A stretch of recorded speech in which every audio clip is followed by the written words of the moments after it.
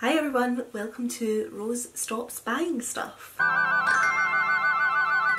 My face may be familiar to some of you. I did have a YouTube channel before, I had a blog before. I kind of had it for quite a long time. I had started it when I literally had just left high school and kind of carried on through the years, never doing it quite consistently and never doing it exactly the way that I wanted to do it. Last year I was sort of forced into taking a break. It wasn't really a pleasant situation, but it forced me to stop, reflect on what I'd been creating, why I didn't like it because I was never happy with what I was doing on my old channel. Really reevaluate, why did I want to do YouTube, what was I doing it for, and what did I want to put out there. As much as it wasn't pleasant, it's kind of worked out quite well because I feel quite motivated to have this new channel, have a fresh start and have really clear boundaries of what I want to discuss and not discuss. That will mean that if you are on my channel and you like what I'm talking about in one video, that will be related to the other videos in the channel for the most part. I might do like a random vlog every so often or something, you know, if I'm on holiday or whatever, but for the most part my channel will have a theme, whereas my previous channel was very much just a lifestyle channel and I kind of covered loads of different topics, which is great if you liked all those different topics, but if you were only in it for one type of content, your topic might only come up once a month or something. So, new channel, and in case you can't tell from the fact that the new channel is called Rose Stops Buying Stuff, the focus of this channel is going to be on my continuing journey to stopping shopping, dealing with my spending addiction, becoming better with money, and just stuff related to that really. That sounds so professional, doesn't it? Stuff related to that. 2020, new decade, and my project for 2020, which is going to be the focus of my channel, is that I am doing my no-buy budget year. I feel like I need a snappier title. If you did follow my old channel, you will know in 2018 I went on a beauty spending ban for what I thought would be a year. I had a problem before that. I definitely did. My mental health took a really big dip in 2017 and I shopped as a way of self-soothing and avoiding confronting things by filling my mind and my time with this pursuit of finding things to want and tracking them down and obsessing about them and purchasing them, and be buying into the promise that these things held for me in my mind. If I wasn't happy in myself, that this jar of moisturiser would make my skin great and that would make me really happy. That was where it all went quite wrong because it focused very much on beauty. That was definitely where it went out of control. But I've always been a shopper, I've always been a spender, and the habits that I had meant that when my mental health dipped like that, they were able to go very extreme. But the basis of those habits and the possibility for that to happen, foundations for that were laid well before it actually did happen. 2018, 1 year of no new beauty related stuff, great. No problems, didn't struggle, was so overwhelmed with what I had, I inventoried it, I took note of the value of what I owned, and I gave myself a really big fright, and it was what I needed, it was great. And actually I'm still glad that I started with a very specific category. But I thought 1 year of not buying any new beauty stuff, I was like, I'm going to end this year with so much money in my bank and have so much less stuff and have used up so much stuff, and my problems were so big. I'd hoarded so much and bought so much. 1 year did make a dent, but I think I used up around $4,000 worth of beauty products in a year from a stash that was worth about $30,000, and there was stuff that I hadn't even properly counted into that because there was stuff that I was waiting to like film for my old channel that I was like, it's a good way to manage bringing it in. If once I've filmed it, it goes onto the inventory. It was what I could cope with at the time, so I have no regrets about doing it, but it did not solve the issues. I did not finish 2018 a millionaire with minimal things. In 2019 I continued my beauty ban. I did not introduce a new ban or a new restriction on anything else, but I thought I've stopped spending on beauty in 2018, therefore my money must be going on clothing and accessories, fashion things basically. So last year I tracked all my fashion purchases and I've tracked the quantity and I've tracked what I spent. What I was forced to kind of confront at the end of last year was that yes, I spend a lot of money on clothing and accessories, and yes, I bring far too many in, and that's also something I need to tackle, hence tackling it this year, but it was not as much of my money as I thought that I was putting into fashion, which meant I had this huge deficit of money with no real concept of where it was going, and that brings me to where I am today at the start of 2020. Well, it's actually like midway through January. I kind of wanted to pick my project and outline my rules and do it for myself before introducing it to YouTube. I knew I wasn't quite ready to give up YouTube entirely. I knew I wanted to come back with a fresh channel and a fresh start and share that journey again. It's really good for me because it helps me stay accountable, but I would be accountable to myself anyway. That's not as much the issue, but I think talking through things on camera to explain them to you guys helps me work through it better in my head to understand myself.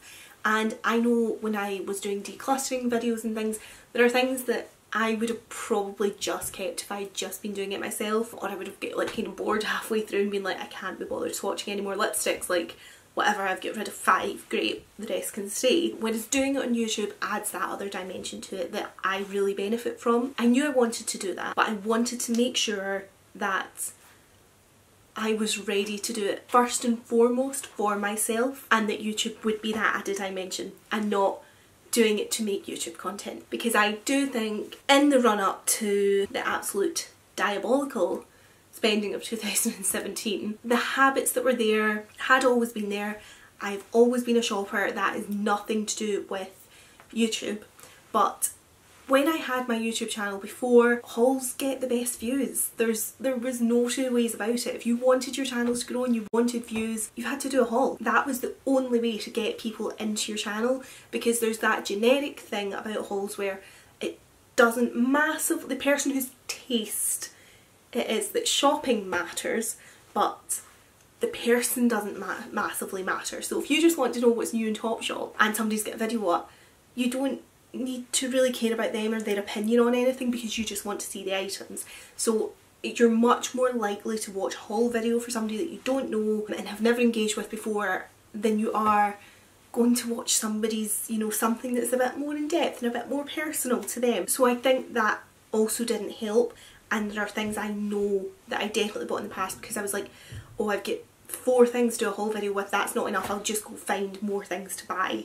And I was doing that to feed my YouTube content with my old channel, and I needed to take the time and make sure that if I was coming back to YouTube with this content, that it was because I was doing this for myself, and then sharing it was that extra dimension, and not that I was letting the fact I wanted to do YouTube content dictate what I was doing with my life. That definitely happened before, and that definitely wasn't the right way for things to happen. So basically my new channel is going to be about my no-buy and my budget and how I cope with that and the ways that I find to work around that, and hopefully finding joy in the things that I already own. I don't really want to totally go into what happened last year, but I had a huge, what I considered, invasion of privacy, and when I confronted the person about it, I was told, well, you're a blogger, so you've got no right to have an issue with it when somebody engages with you and follows you on all your social media. It really bothered me. I had to really take that step back and think, how much of myself am I sharing? And most of the time it is genuinely nice people that are interacting with it, but when you've got somebody that is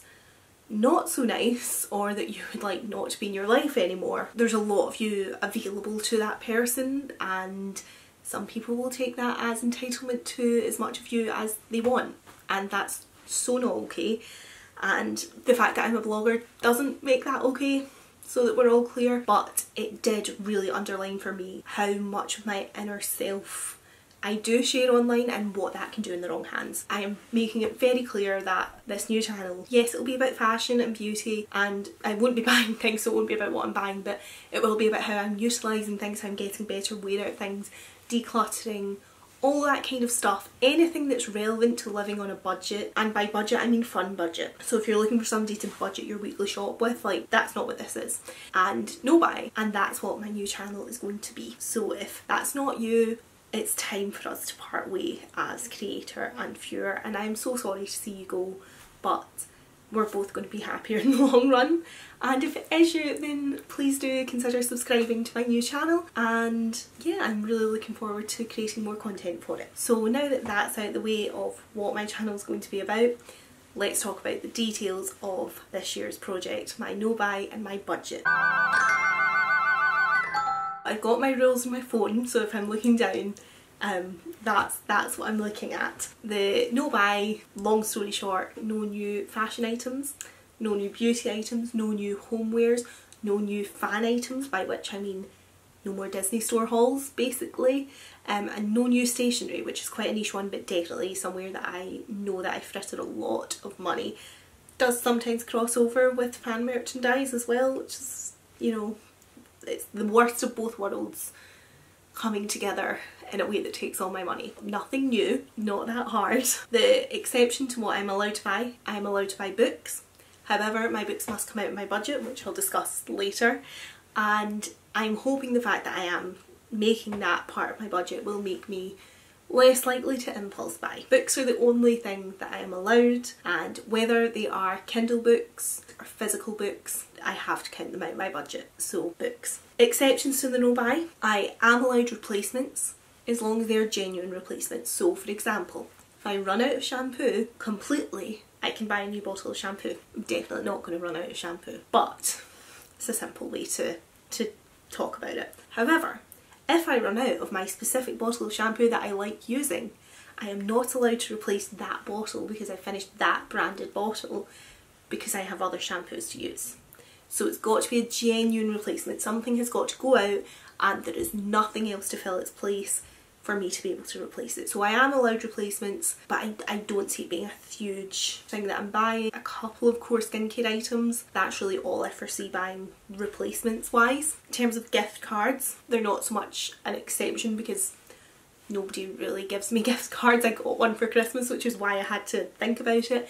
If I get a gift card, I'm allowed to spend it freely with no restrictions, but I cannot add to it. So if I have got, for example, for Christmas I got an ASOS gift card that was worth £100. If I saw a coat on ASOS that was £150, I can't get it. I can't put £50 to it. However, if I am using a gift card for a replacement, and again, I can't really see this happening, but I feel like I need the rule so that I can't find a loophole.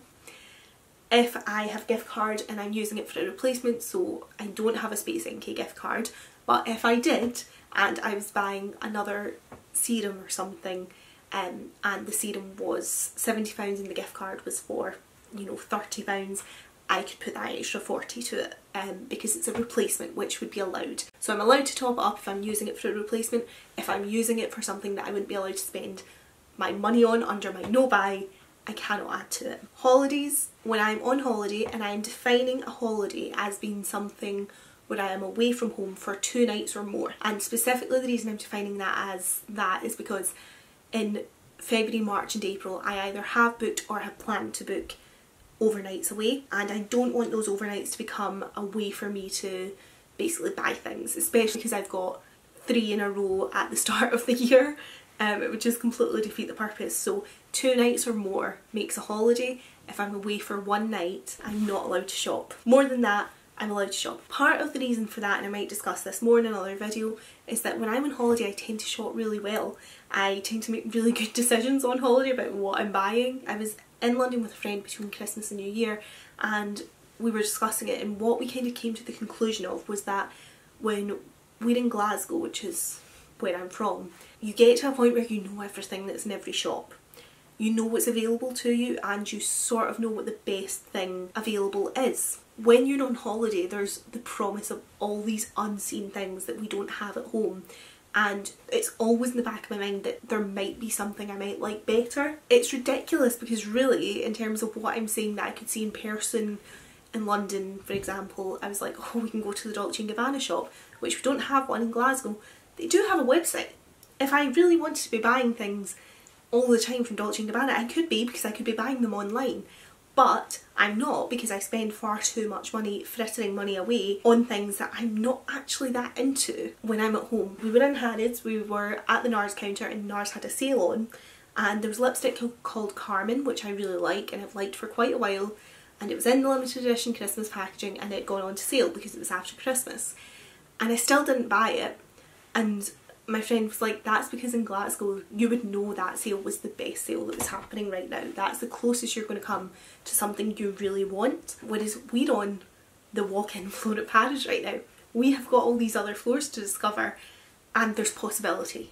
And after we've been to Harrods, we're going to Harvey Nichols, and then we could go back to Selfridges, and we can go to Liberty, and we can go to all these shops that we don't have at home and you don't know what's in them yet. So I'm not too worried about shopping on holiday. I'm going to do that freely. I might end up introducing a budget or a quantity restriction of what I can buy on different holidays of different lengths, but we shall see. At the moment, holidays are an exception to the no buy. And the last exception to my no buy is that I'm allowed 3 gifts throughout the year.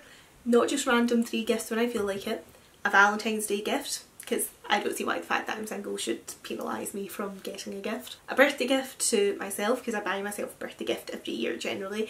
And a Christmas gift to myself, which again, I buy myself something generally as a Christmas gift to myself every year. The reason for that is because I think having these 3 opportunities to shop in an unrestricted way will make me really think about and prioritise what I want to buy, and that's the method of shopping that I want to get more in touch with, is that one that's really considered and is really weighing up. Like, I've got this list of however many things that I want and I can pick one, which one wins. And I think it'll be really interesting as well to see if, you know, say there's things in the wish list that one's like, this would be really practical but it's a bit boring, and this would be really exciting but I'm probably going to wear it like once a year or whatever, if it's a ball gown for example. I think it'll be very interesting over the way that those 3 things appear in the year in relation to how close they are to the start of the year and how close they are to me having recently shopped and not being in the mindset of a no buy. It'll be interesting, I think, to see what wins each of those gifts. In terms of the gifts, I can roll them forward. So say for example my birthday is in July, so I can basically February, July, December. Say my birthday, which is in July, comes and there's nothing I really want. I don't have to buy it in July. I can roll it forward to September when I know, for example, the coats will be landing and I know that I like coats and I don't really like summer clothes. And even right now I'm basically seeing all these gifts as being like, I'll buy clothing or shoes. I might end up not buying clothing or shoes. I might buy something completely different, and I think it'll be so interesting to see that progression, because I think that will set up what I'm going to do in 2021, because yes, I have an idea at the moment and it could change over again the course of this no buy, but I have an idea of what I want to progress onto in 2021 with my shopping habits after I do this no buy year, which I think will work as a reset completely, which is I think what I really need. I don't think if I tried a no buy in 2018 of this magnitude that I would have managed it. I think doing it for beauty was the right thing to do first. So this year is like my whole reset, and next year I get an idea of what I want to do. Slight sidetrack there, but I could roll it forward, but I can't pull it. I could roll it after the date, but I can't pull it forward, is what I mean. So I can't buy my birthday gift in May. If I see something that I want in May, I have to wait till July. So I have those 3 exceptions, but it's almost a form of torture in a way. So I'm really excited to actually see what happens with those 3 exceptions and what I do and what my decision making processes are around them. So I think that will be quite interesting, hopefully for you as well as just for me. So that is the no buy aspect. Now the budget aspect, I have worked out, and I've not just pulled this from thin air, I've looked at my income, I've taken away my bills, I have also taken away, I have 2 holidays that I still need to pay off, and because holidays are exceptions from my no buy, my holidays are budgeted separately.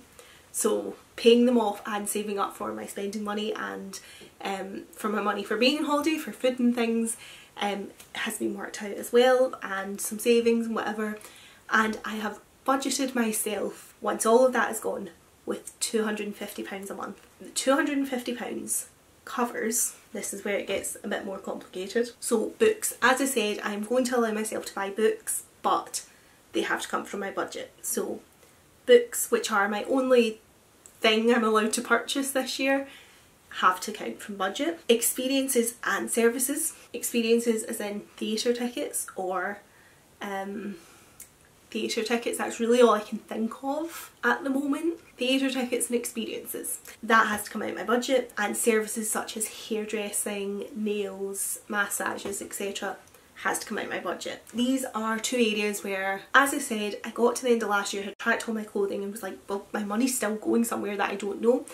I do think services are, and experiences, I think they're a big part of it, because I know that if I don't have that record of I have been walking down the street with this carrier bag after visiting that place and I know I bought this item, I literally forget that I've spent the money. So I think that's an area where quite a lot of my money is going without me realising at the moment. We went to London in May last year and I went to Blink and Selfridges and got my eyebrows done and didn't buy anything, just got my eyebrows done.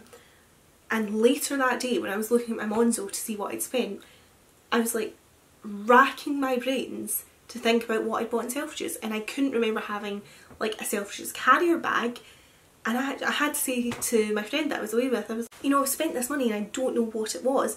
And she was like, oh, you got your eyebrows done. So there's something about not having a physical thing that makes me automatically seem to think that there's no money come out of my account for that experience. So definitely putting them in my budget, and yeah, I think that's going to eat a lot of it over the year. Socialising, so drinks, dinners, coffees, entry fees, anything that I spend because I am with other people. I am allowed to spend, so I'm allowed to go out for dinner with my friends, but it has to come from my budget. Food on the go, which is different to food when socialising, mainly because I think I buy a lot of food at work and I really should be taking in my own lunch.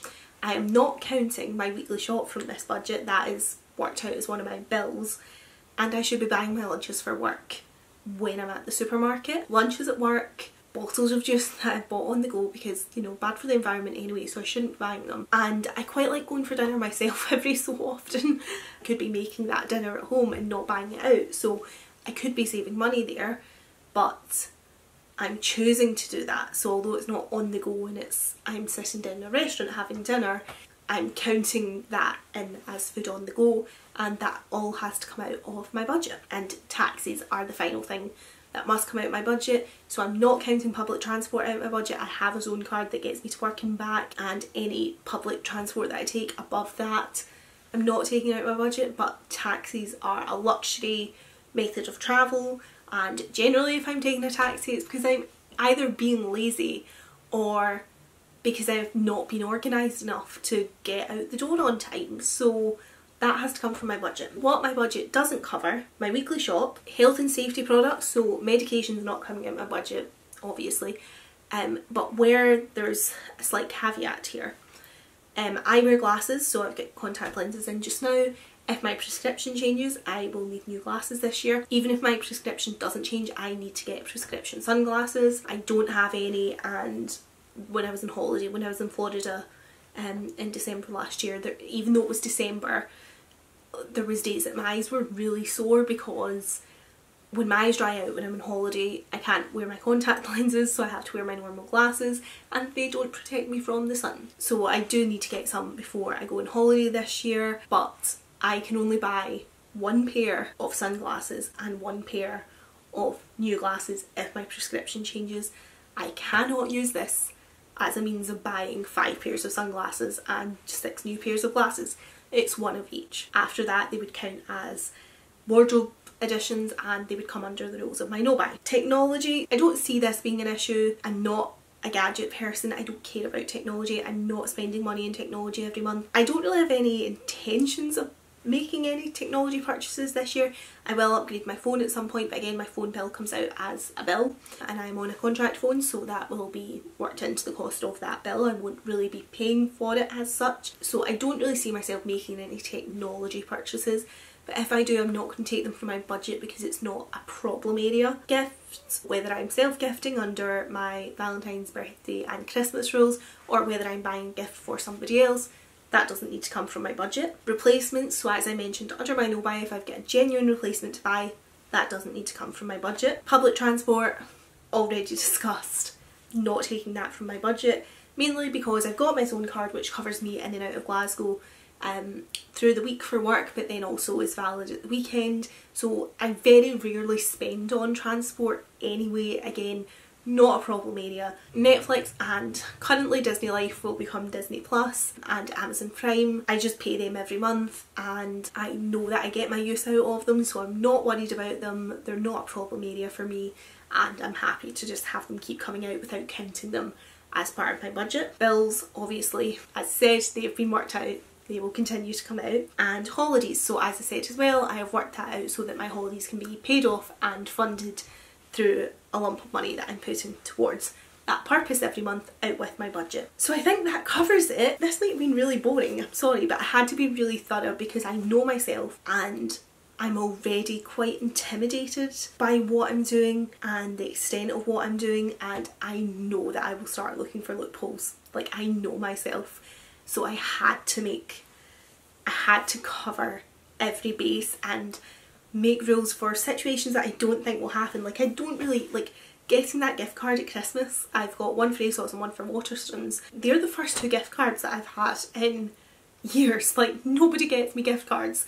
It's very rare that I have that. So I had to come up with a rule for scenarios that probably won't happen, just so that if they did, it wasn't going to make me go off track. Because the thing is, when there are so many reasons that I'm doing this, the absolute main base that it comes down to is I don't think clutter is good for my mental health. I really, really don't. I just feel stressed about the amount of stuff that I own, and my space is never organised, and I feel like when I'm not in an organised space, and I say this as somebody who's not a naturally tidy person, but I do really feel that if my space is a mess, I can't focus my mind. So I don't like living in clutter, but I just constantly live in clutter at the moment because I have so much stuff and I'm not naturally tidy. So even if I was super tidy, I would be cluttered, but I'm not tidy, so it's even more cluttered than it probably even needs to be. But if I had less stuff, it would be less of an issue. So it's a mental health clutter aspect. That is honestly the key issue. I'm not going to go into certain things because I do, as I say, I want to make sure this channel is very much, this is what it is, this is what you can expect, but I want to write for a living, which is a big scary sentence for me to say, but I'm working on a writing project at the moment. I actually did a full month no-buy in September last year, which was including all these categories, and I got so much writing done. I was so productive when I took out not just the amount of physical clutter that buying stuff all the time and owning loads of stuff brings to me, but the mental clutter in my brain of the amount of my brain that was being used to think about stuff to buy and what I wanted to covet and what I was going to buy and planning purchases. It's mad how much that is taking up both the physical implements of it and the amount of time, energy and mental capacity I was putting into shopping. So doing that no-buy in September, I was so productive with my writing. And see, even if nothing ever comes of it and I never actually make a living doing it and I always have to do the kind of job I'm doing now but write on the side, I feel so much more content as a person when I'm writing. But I'm quite anal and I like sitting at a desk and I like it to be quiet, and when I'm in the house I currently, until literally today, can't write because until I'd cleared off this area behind me I had no desk, so I was having to use the desk downstairs with the computer, which really stupidly leads into the conservatory, and there's glass doors between the study and the conservatory, and my gran watches television in the conservatory and I can't stand it. I can't focus my mind. I like quiet. So I know, and I can't stand sitting in my bed writing on a laptop. My neck gets sore, my shoulders get sore. It's not good. And I was literally stopping myself from being able to be productive in the house because all of this space behind me used to have makeup and skincare all over it.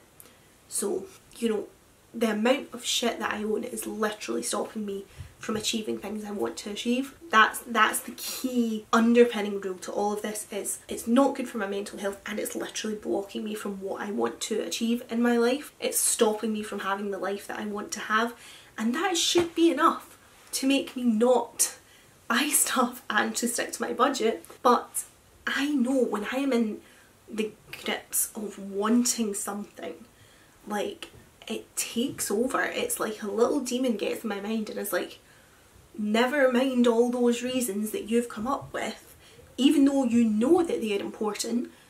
What is important is buying these shoes, Like, that's going to make your life complete. You won't need to write a book when you have these shoes, because life's going to be so good. The thing is, it's not damaging now, in that I'm not shopping the way I was, where I thought I was going to be happy when I owned things, but I do still get very sucked into how much better things will be when I own things. Not in the same way that I think everything is shit right now because I don't own it, because that is where I was before when I was shopping in a really problematic way, but it's like things are fine now, but they'll be so much better when you own this, and that needs to stop. But it's not enough. If I've got the tiniest loophole to allow that little demon to take over, I will take it. And I know I will take it. So that is why I had to have so many rules and boundaries in place around my spending for this year, so that that little demon can get kicked out of my life completely. So I think that's probably it. This is going to have been so long, but thank you very much for watching if you have done. And yeah, if you are interested in content about no buys and budgeting and coping with that and learning